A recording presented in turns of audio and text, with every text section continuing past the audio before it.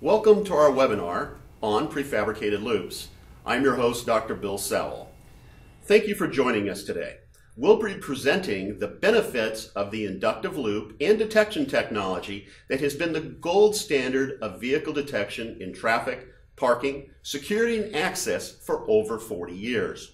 While there are other well-known detection technologies that detect vehicles, they still strive to meet the accuracy and the reliability through all types of weather and environmental conditions by which loop technology is never affected.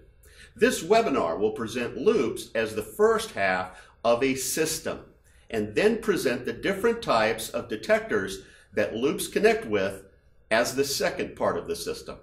Each part is integral to the system and each need to be considered a component of a complete detection system. Just as a video vehicle detection system requires a specific camera to operate with a specific video detection processor.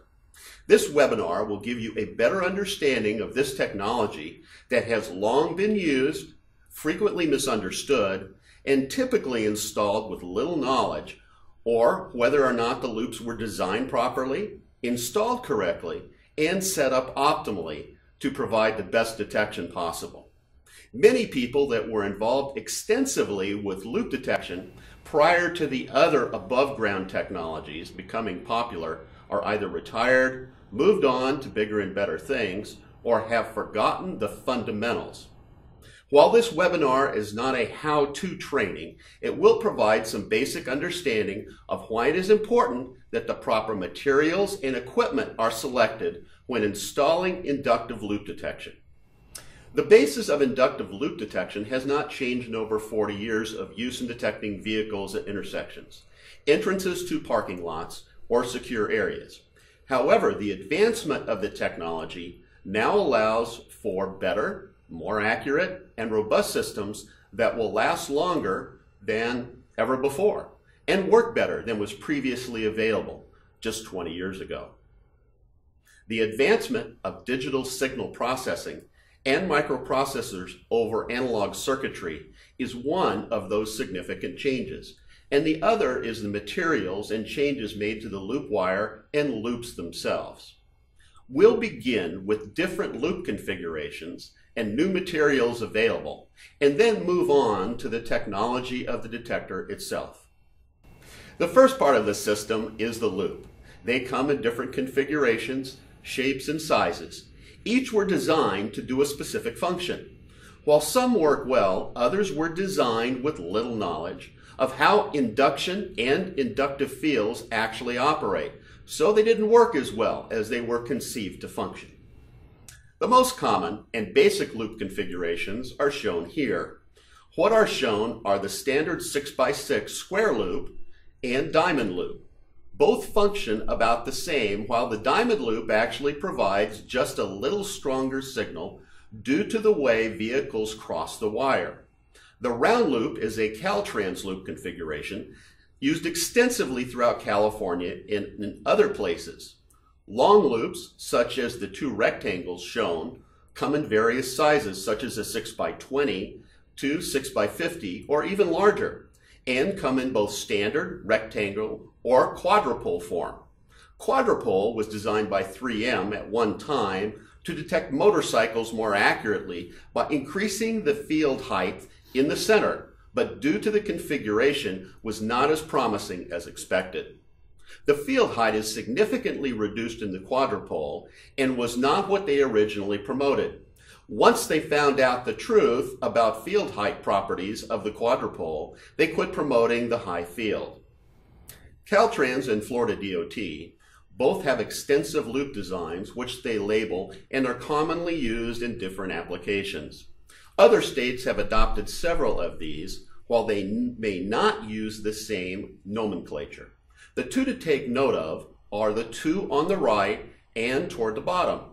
Both were designed for specific detection to pick up motorcycles and bicycles. While both work well, they are hard to cut and install. Reno A&E has a different design which accomplishes what Caltrans has, but in a more simple design and one which is easier to install. This will be discussed later. While the technology has been around for a long time, people have forgotten some of the very basic and needs for a loop to work well. The next slides will discuss this in basic terms and functionality. We will be presenting a webinar later in the year which will go into deeper understanding of these basic requirements. First of all, there are some differences in what is referred to as a wound in the ground loop, where a contractor uses a spool of wire and winds the loop in the ground manually, and a preformed, or what we like to call a prefabricated loop, exists. First of all, there are several physical differences between these two types, such as wire separation, issues with vibration between the separate turns of wire, movement between the turns of wire, and saw cut depths required for wound in the ground loops, where prefabricated loops don't have any issues with this vibration or movement and require less depth for installations. Other considerations are how many turns are required for this loop, and this is based on a required efficiency of a loop, inductance required for the loop. The size of the loop itself will determine detection height. One fallacy most people believe is that the loop height increases by the number of turns used. This is not true. The height of the inductive field is roughly 2/3 the shortest leg of the loop, or in a circle roughly 2/3 the diameter.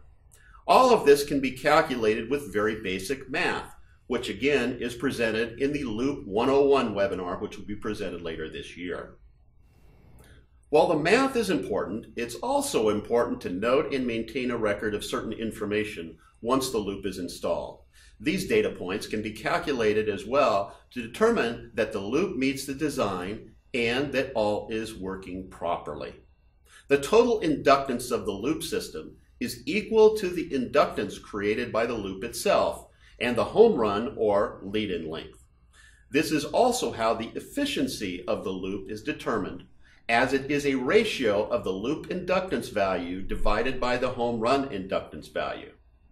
A measurement of the insulation value, or MEG reading, is also needed. Loops will fail if water ever gets into the loop, so it is very important to keep everything as insulated as possible. Splicing and installation should ensure that no weak points are introduced during the process. A megger will measure any electrical paths to ground. If, for some reason, these readings are below 100 megaohms, the loop should be replaced or the splice checked. Also, a resistance reading on the loop wire itself is important and can again be calculated to make sure it meets the design requirements. All these values should be measured at the time of installation as well as during preventative maintenance to make sure that nothing changes. A clear indication of a loop beginning to fail is if the MEG reading goes down or the resistance starts to go up. This would mean that there is an issue with a splice or water wicking in the pull box or the wire, which has been damaged in some way. By the way, Reno A&E has always recommended that there be no splices in the loop if at all possible. We understand it isn't always possible, but no splices should always be the goal. Reno A&E has been utilizing a technology of insulation specifically designed and manufactured for the inductive loop world. Other manufacturers and wire providers use technologies for wire and wire insulation that were developed for less harsh environments and not designed specifically for the purpose of loop detection. The use of wire not designed for loop detection has caused a loop detector to work poorly or caused issues such as crosstalk in the detector, false calls, and most importantly, failure of the loop itself. Reno A&E uses a wire insulated with cross-linked polyethylene, or XLPE. XLPE is an irradiated version of polyethylene which increased the covalent bonding of the material to make it much stronger, durable, and water resistant than the normal polyethylene. As you can see by the table, the physical attributes of this material is very impressive compared to the two most common alternatives, which are standard IMSA cables. Water permeability is reduced over 90% from PVC or THHN. This is the most significant property to look for, as we mentioned that water can be detrimental to the operation of the inductive loop. While the insulator is important, it's also worth noting that XLPE is much stronger than PVC or THHN. It resists cracking or stretching, even at tight angles greater than 45 degrees. Most WITG loops require a chamfered corner so that the IMSA cable is not bent more than 45 degrees to prevent microscopic cracks in the insulation when the wire exceeds that angle. Also, the PVC or THHN can be easily stretched, so the wire gauge needs to be 12 to 16 AWG to prevent extensive stretching. XLPE wire that is provided by Reno A&E has two benefits. One is that because the XLPE is so strong, the wire gauge is much smaller at only 18 to 22 AWG. This makes the physical size smaller, allowing for easier pulls and installations. The second is the advantage that XLPE does not crack at excessive angles of bending, even up to 180 degrees, so no chamfering is needed in the saw cuts. This reduces time to install and complexity of the installation. There are several forms of prefabricated loops that Reno A&E sells. Please visit our website for the different types and applications for each. We even have a version that can be installed into gravel or dirt roads. The most costly part of installing loops is the saw cutting. Again, as seen above, the picture shows chamfering of the corners in order to install the standard IMSA cable. With prefabricated loops, this is not needed and would only add time and expense to the installation. Reno A&E loops are manufactured in a controlled environment in our facility in Reno, Nevada. They are produced by individuals whose only jobs are to make and test these loops in whatever configuration is needed. Each loop is also tested to make sure it meets our stringent requirements for insulation leakage. We test each loop to 10 gigaohms to make sure that the loop is perfect and ready to install. The primary reason we call these loops prefabricated and not preformed is that they have no shape to them until they are laid into the saw cut or nailed to the subbase.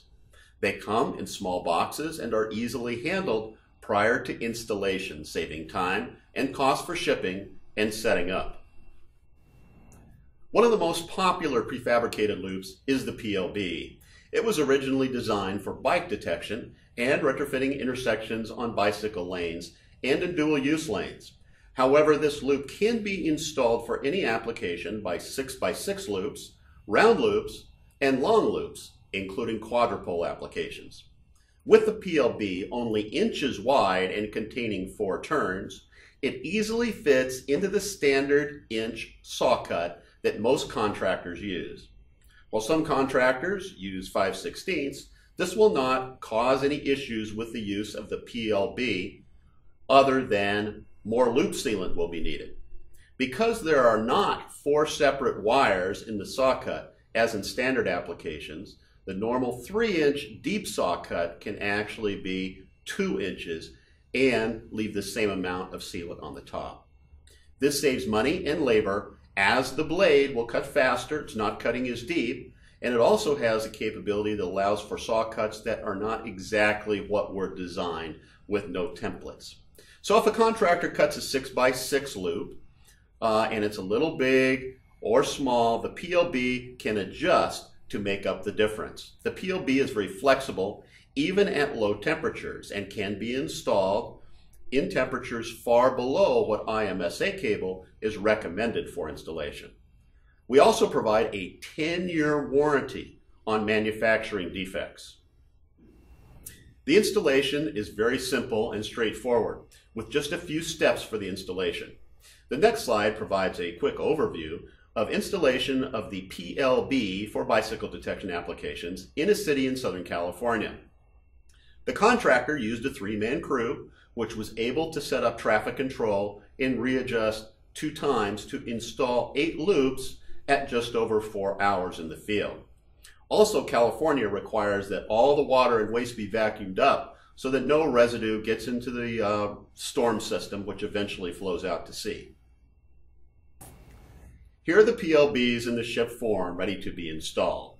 As you can see from the video, there are 4 lanes per approach. The contractor did the Main Street approaches.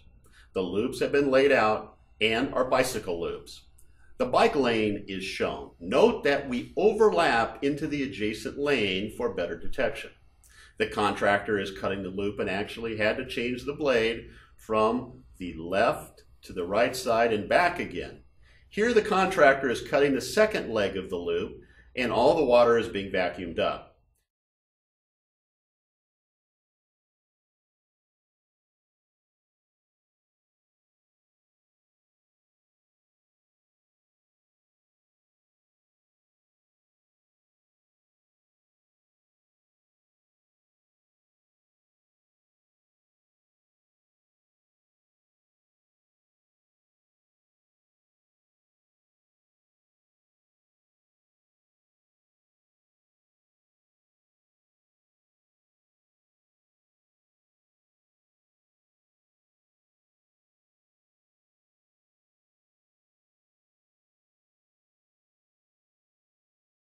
The third and fourth leg are being cut. There is actually only one sharp corner in a bike loop. All other corners are 45 degrees. This saw is one of the biggest and could cut about 10 feet a minute. The sharp corner is actually 135 degrees and is seen being drilled out with a 1-inch bore drill, which will also be used later to install the splice tube. Cleaning out the saw cuts and making sure there is no sharp rocks or debris left in the grooves is very important. The final step before putting the PLB in the ground is to inspect the loop and make sure there is nothing left in the saw cuts.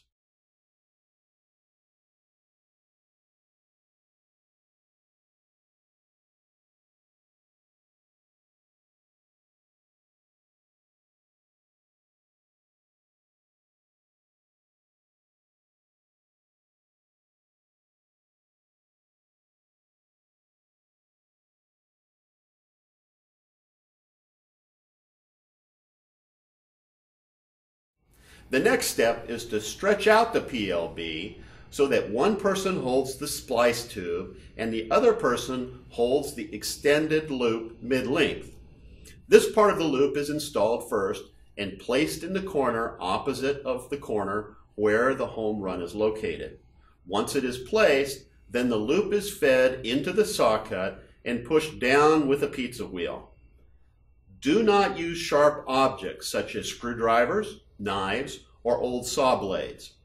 That ensures that no damage to the insulation of the PLB will be caused during the placement in the saw cut. The 2 ends meet at the corner where the home run comes off and the remainder of the loop wire is placed in the home run. The location where the splice tube lays on the home run is marked and drilled out with the 1-inch bore drill. Note that the technician is going all the way down with the bit at almost 18 inches. All the debris is vacuumed up to ensure a clean hole to place the splice tube. The splice tube is placed in the hole and held down with sand, and then the rest of the home run cable is back to the cabinet.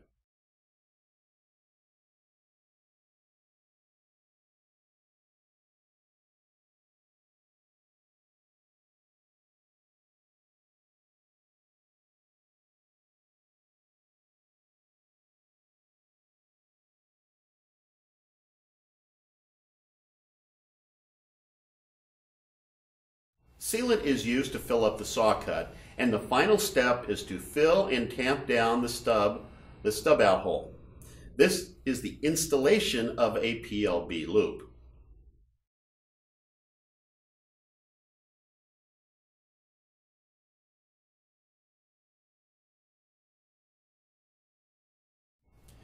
Reno A&D also provides a version of prefabricated loop that has been designed to go under an asphalt lift or in concrete during new installations, called a PLH. This loop is not adjustable, so it would not be recommended for saw cuts, although some contractors do use these in saw cuts. The wire is double insulated to make the additional abuse of having heavy machinery and asphalt come into direct contact with the PLH. These loops, if installed correctly, can last the lifetime of the roadway. It also provides a much cleaner installation with no saw cuts or sealant visible. The prefabricated loops, or PLHs, are held in small brackets in each corner.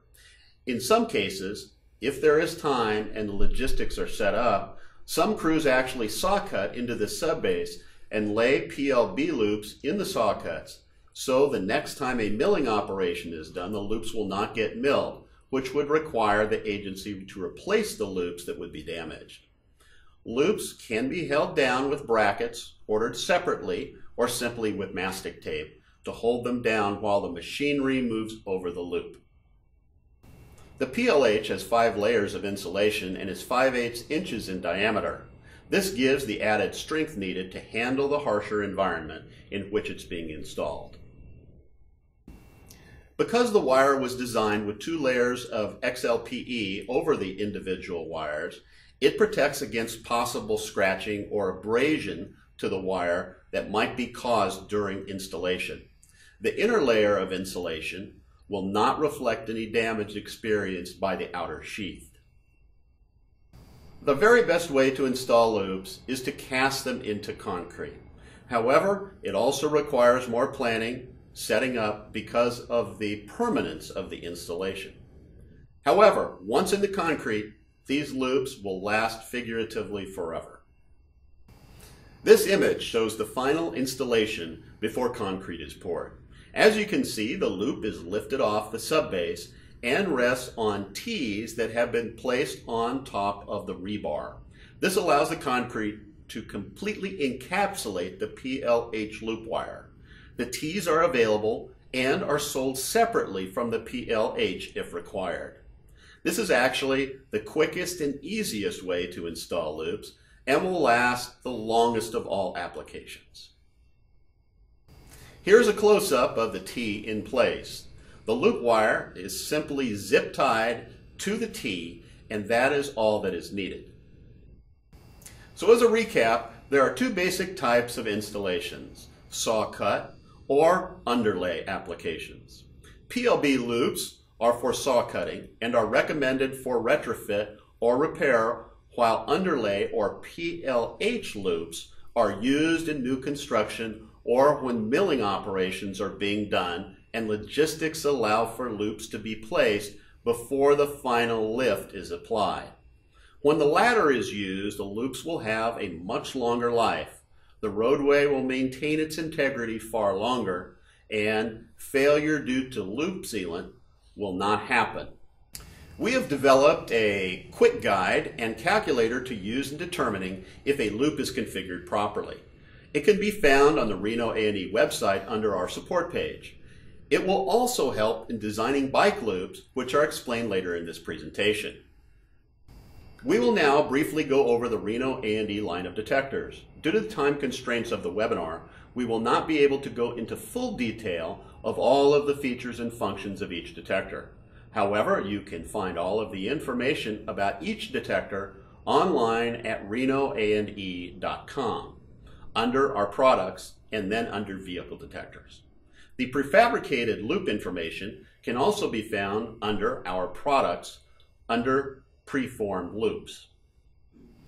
Basic detectors are those which provide all of the functionality of the standard loop detection, but do not provide any feedback other than whether or not the detector has a call, or if there is currently an error, or there was an error at one time. Dip switches are used to set up such things as the frequency of the loop, the sensitivity of the loop, or whether the output is pulse or presence, as well as if the loop is set to infinite presence. Again, these are all explained in the Loop 101 webinar we will be having later this year. These detectors come in both shelf or rack mount models. The shelf mount are called T-series detectors, and the rack mount models are known as G or Y series models, and they come in either 2 or 4 channel versions.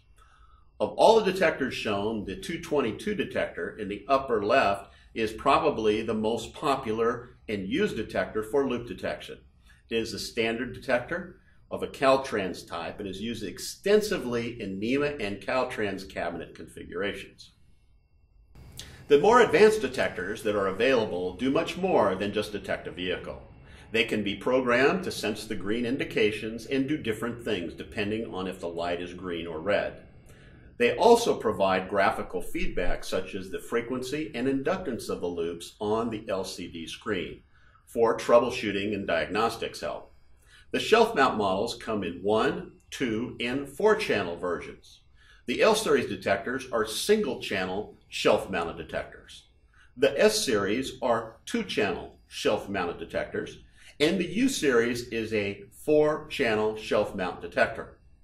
The rack mount models come in 2 channel or 4 channel and 4 channel width units. The C-series detectors are 2 channel detectors, and the E-series are 4 channel detectors. We provide a width E detector if a high density rack is used. There is also the ability to provide counts and directional logic with the C and E detectors. These functions could be used for such things as possibly wrong way detection or tolling. Since we provide a lot of detectors to the parking and access world, there has been a lot of development on the ability to determine directionality of vehicles going in and out of parking lots or secure areas. Anti-tailgating is another feature which has been developed and proven to be very effective. It's also effective that one car following another car through a gate with zero clearance between the bumpers would be picked up as 2 distinct vehicles. The directional logic algorithms are the same as what we use for our C and E series detectors in traffic. The most recent development for detection is used to detect bicycles. Traditionally, all loop detectors can detect bicycles, but they were not specifically designed to detect bikes. A California law, AB 1581, was put into place in 2009, which requires all new or upgraded intersections in California be able to detect bicycles at all approaches at the stop bar in all lanes. Because of this, just about all detection technologies have developed bicycle detection. We have 2 different models, one which is designed to use existing loops to pick up bikes, and one which uses a specifically designed loop to differentiate between bicycles and all other vehicles. This is useful if the intersection timing includes bike minimum greens and bike extension timing. We can provide inputs to the controller or provide pseudo timing for the traffic controller. When bicycle differentiation is desired, several configurations of loops must be considered. Above are 4 examples of where to place a bicycle detection and differentiation loop for such applications. Note that the loop configuration is a parallelogram that is 3 feet deep at a 45-degree angle that covers the total area that's being considered for detection of a bicycle.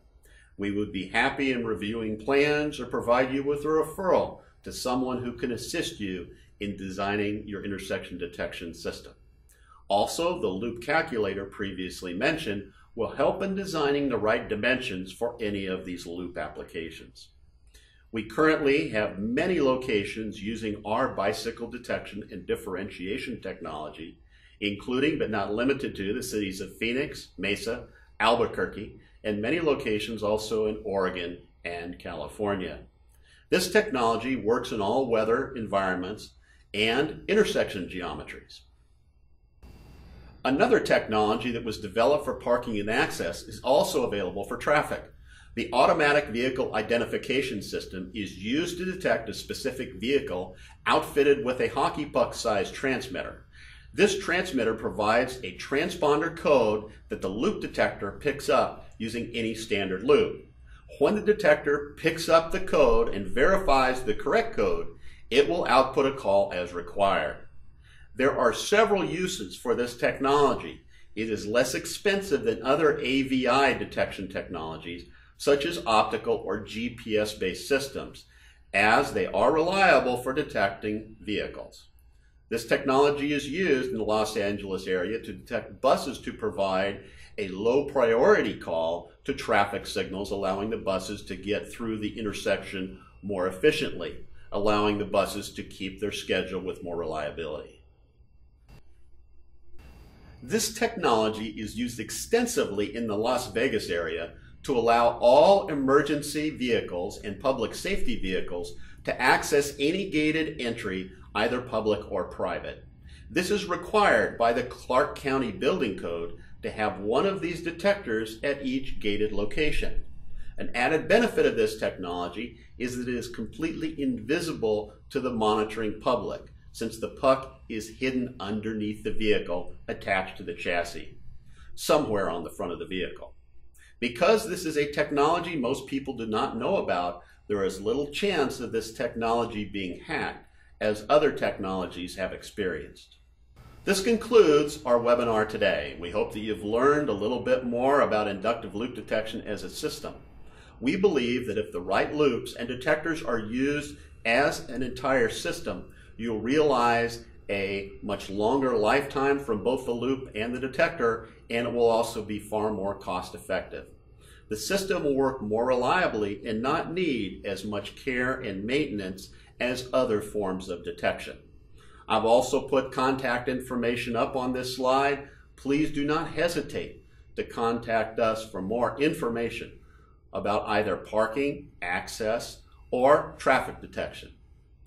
Please don't hesitate to contact our inside sales group, as they will be able to answer your questions or direct those to the appropriate individuals.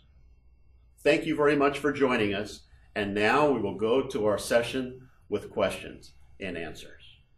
Have a good day.